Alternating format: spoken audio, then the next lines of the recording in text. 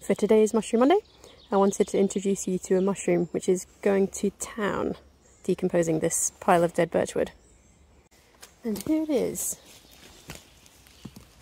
In great quantities, this is Stereum subtomentosum, the yellowing curtain crust.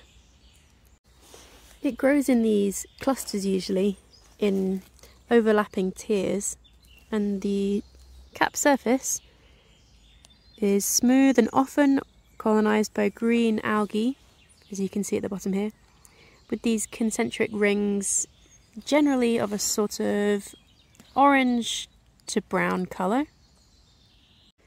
And the underside of the cap is very smooth and ochre brown coloured, dark to pale brown.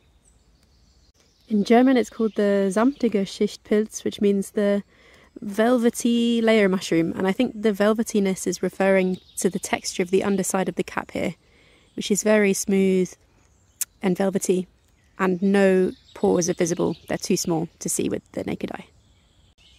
And as far as I know, there's no way that humans use this mushroom, but it's doing an important job here, breaking down this pile of birchwood.